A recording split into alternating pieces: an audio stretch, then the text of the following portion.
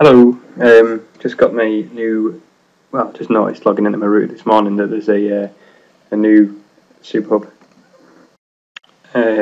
upgrade or whatever. Cool. So obviously, because I released that cross-site request forgery stuff to Beef last month, I checked to see if it was still present, and it is. There's no cross-site request forgery protection in the router. Anyway, I posted something in the forum to say, "You guys going to do anything about it?" And the short answer is that people are like, well, they're not really that asked. Or the people in it's not Virgin that's saying it; it's just some forum warriors. But anyway, so I was a bit annoyed by that, and I thought that if I'll play with the router a little bit more, and I've been thinking around with this bit. Where is it? Mac. I've gone past it. There we go. Mac filtering. So that's my stuff. Wireless, Ethernet, iPad, and then I've added this filter down here for pretend MAC address. Now, you marry this up with the cross-site request forgery, it does get worse. So it's stored cross-site scripting, as you can see, with the device name on mouse over, execute a JavaScript on event. So every time the mouse goes over it, it'll execute JavaScript. So there's, a few ways that I imagine you could introduce this stuff in here.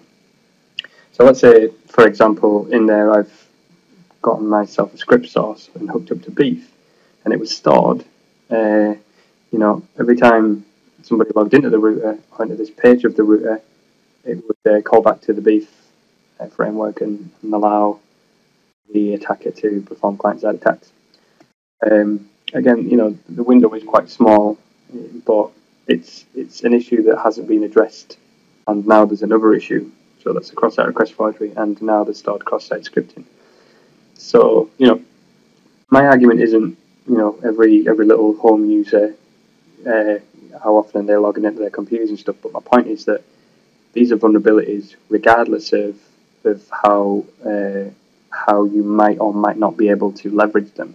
The point is that somebody's not doing their job right, and also all these people that work in businesses where the information security is very important, they go home to their internet connection, and if they've got a shitty little router, that's not that's the weakest point in the wall. If they're connecting back into their internal network, if there's a persistent attack or a persistent threat against them, or people trying to compromise their data, or even just their network to whatever to further their bad guy attacks, and surely better security should be in place at home if you're connecting to the workplace too.